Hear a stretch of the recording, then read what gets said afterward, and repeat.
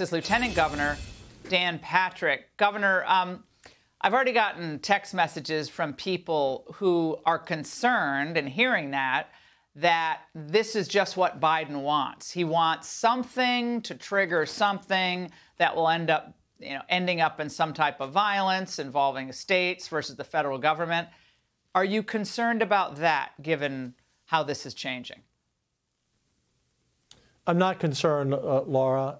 The biggest mistake the Biden administration could make would be confronting law enforcement or our military, our National Guard, at our border, at this park, when we're actually doing the job that the American people want.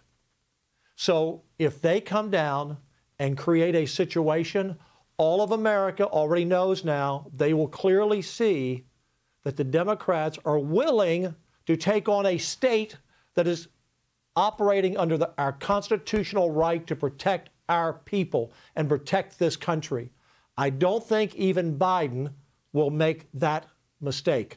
We're not looking for a confrontation. We're looking for them to do their damn job and protect the lives of Texans and Americans and protect the borders in this country. And for every person that's died of a fentanyl overdose, for every person that's been murdered by MS-13, for every law enforcement officer who's been killed in the line of duty because these people across the border, that death is on the hands of Joe Biden and this administration and his policies on the border. They should not come and confront us. They should just let us do our job.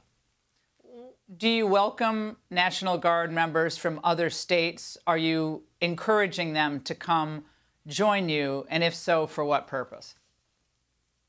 So, Laura, we've had cooperation from other states. We've had National Guard from other states. And Texas will take all the help we can get. It shows a unified America. It shows a unified group of Republican governors who want to protect this country. But it has to be organized. It's got to... we don't want to have thousands of people show up tomorrow. We want to work with their departments, their National Guard. But in terms of asking for help, we're glad to have the backing of these brave, bold governors and lieutenant governors and senators in the Republican Party around this country who realize they're willing to come to the aid of Texas because they know we're holding the line. Would it take the form of perhaps confronting Border Patrol who are trying to get into certain areas? Would it be putting up more of that razor wire or other types of obstructions at the border? What exactly would they be doing? You're talking in terms of the National Guard? Yeah. I'm sorry? Yeah, yes, well, the National we have Guard. lots of jobs on the border for people to do. We're busy at work every day. Remember, our border, Laura, for folks who don't know, is longer than the distance between Atlanta and Portland, Maine. It's 1,250 some miles.